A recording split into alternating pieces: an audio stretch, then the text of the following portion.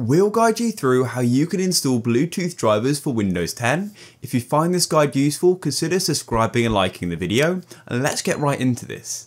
First off, I would recommend checking whether you have a 64-bit Windows or a 32-bit Windows.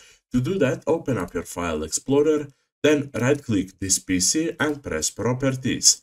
Then right here under System Type you should see which bit you have. For me, it's 64-bit.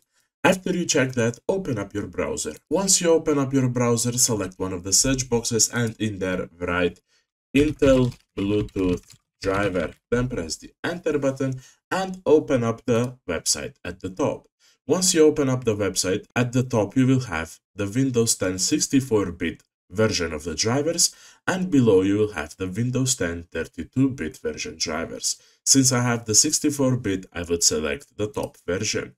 Then you will need to read the license agreement. I have read it before, so I'll accept the terms, and then the download will begin automatically. Once the download is finished, you can close your browser, go over to your File Explorer and go into Downloads.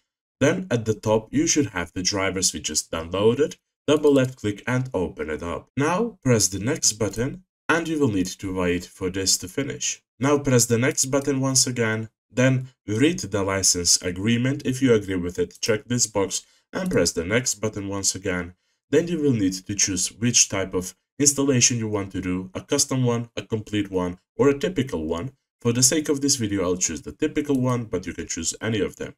Now, once you do that, press install. And once the process is done, press the finish button, and that is it on how to install Bluetooth drivers. Now, I would recommend restarting your PC so all of the changes take effect. After, you can go to the bottom left of your screen, press the search button, and in here write Bluetooth.